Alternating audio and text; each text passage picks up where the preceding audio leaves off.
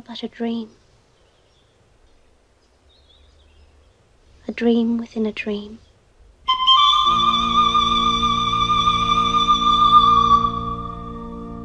Two years ago this week, we were joined by Renee to talk about Peter Jackson's Heavenly Creatures. Peter Jackson's genre-bending period piece about the Parker Hume murder case that happened in Christchurch, New Zealand in 1954. Tonight we're talking to Renee about another film from her part of the world, this time right near her, an hour from Melbourne in Victoria, Australia, Picnic at Hanging Rock, the 1975 mystery film directed by Peter Weir. It showed an aspect of Australian life that no one had ever thought of. This is the most influential film of Peter's, in my view. The Australian director who would go on to direct films as diverse as Gallipoli, Dead Poets Society, Master and Commander, and The Truman Show, and eventually being given the 2022 Academy Honorary Award for Lifetime Achievement, as well as 6 Academy Award nominations throughout his career. Then you also want people who can handle a tough and tight corner, a difficult situation. That will come up. You want to be able to trust them. So in a funny kind of way, I don't cast people in the grips department, but the department heads know, way back to Australia, that I'm very interested in the people they're putting together in their department. But before he could have an illustrious career in Hollywood, Peter Weir was very much an Australian director. He first worked for the Commonwealth Film Unit, later called Film Australia, where he made documentaries including 3 Directions in Australian Pop Music, a documentary about 3 Melbourne rock acts, Spectrum, the Captain Matchbox Whoopee Band, and Wendy Saddington. Of how complete I used to be, and in these times that we're apart, I'll hear the song.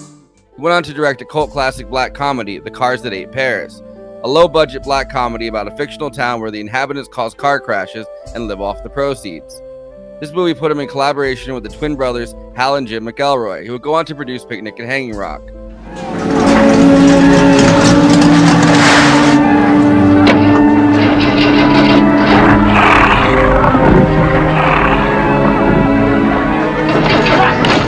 It also put Peter Weir squarely on the Australian New Wave, a globally recognized interest in Australian cinema. Picnic at Hanging Rock was adapted from the 1967 novel of the same name, written by Australian novelist Joan Lindsay.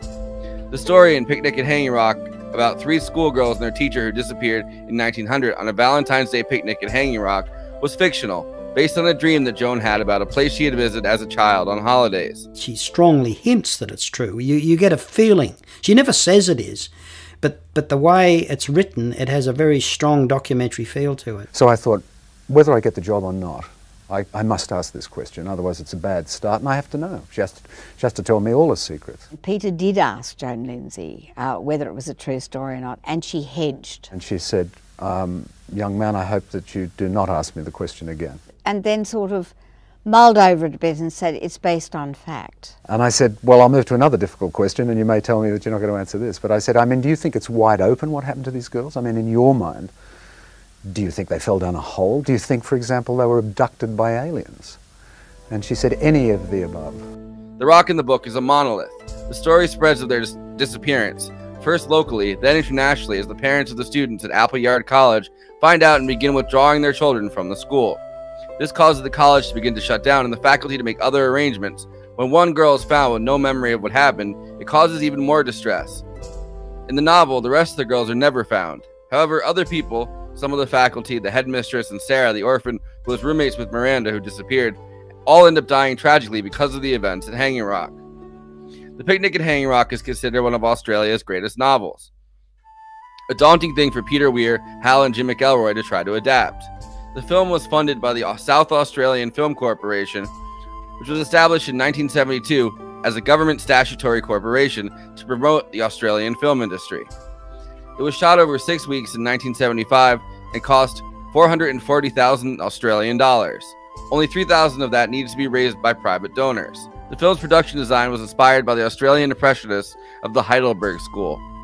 The novel was also inspired by Impressionist paintings, as Joan Lindsay was a painter, especially an 1875 painting by William Ford called At the Hanging Rock, which shows a group of girls picnicking at the Hanging Rock. Even the title, Picnic at the Hanging Rock, is like the title of a painting. Irma! Look at them! Where in in the world are they going? Without their shoes!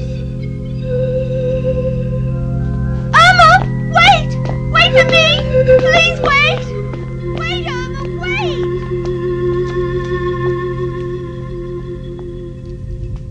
Most of the cast of Picnic at Hanging Rock are Australian character actors. Of the cast, the most prolific is probably Jackie Weaver, who played Minnie the housekeeper, who was in the Silver Linings Playbook, Disaster Artist, 5-Year Engagement, and Animal Kingdom decades later. The headmistress is played by Rachel Roberts, who's probably best known for being in Sidney Lumet's Murder on the Orient Express. The two most striking actresses, in my opinion, Margaret Nelson, who played Sarah, and Anne Lambert, who was Miranda, were both in various Australian and British TV productions after this. Not using big stars obviously kept down the low budget on this one. I think Russell's great quality that showed very early on was that he knew how to work exteriors and had an understanding, deep understanding of exterior light. He found a way to make the light diffused. Russell typically developed a whole range of techniques with muslin on the lens and Vaseline, etc. He went out and bought all these various weights of bridal veil. I went into David Jones' wedding department. I think I was the only bloke who'd ever been in there, actually. And I got some sideways glances too, but I asked the shop assistant to have a look at, if I could have a look at some wedding veil material. She must have thought I was nuts, I'm sure.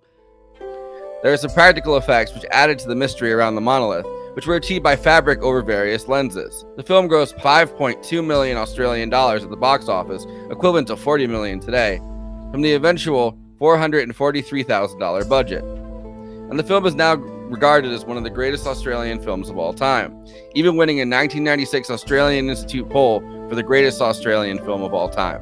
It has inspired many filmmakers. Sofia Coppola was inspired by the film on both the Virgin Suicides, looking into the thematic vision of teenage death and adolescent sexuality, and borrowing the fashion and visuals for 2017's The Beguiled. Her niece, Gia Coppola, took the costume design for her Gucci collaboration, which she called A Dream Within a Dream, a reference to the Picnic at Hanging Rock opening scene. There's kind of an obsession with both the novel and the film, where people pick apart the themes, writing essays, reviews, and making art based on the film. In both cases, film critics like Ebert and the literary associations like the British Association for Victorian Studies have pointed out the post-colonial or settler colonial implications of the story. The Hanging Rock as a location was one that had incredible spiritual importance to the Kulin nations, the Aboriginal tribal communities around the area, who were forced from it during the 19th century. Before that, it was a place for spiritual ceremony, initiation, business, making tribal law. During the Frontier Wars, the Young Balug, the clan that lived in the region, renamed the area to the Killing Fields, so death and spirituality have been part of the Hanging Rock story. And in the characters who are clearly from Europe, including the young Victorian dandy Michael, played by Dominic Guard, who is a rich outsider from Britain, who becomes obsessed with the missing girls, the colonial nature of the story is pretty front and center. Picnic at Hanging Rock is a kind of spiritual story that, despite being fictional, becomes part of the fabric of a community's folklore. Everything begins and ends at exactly the right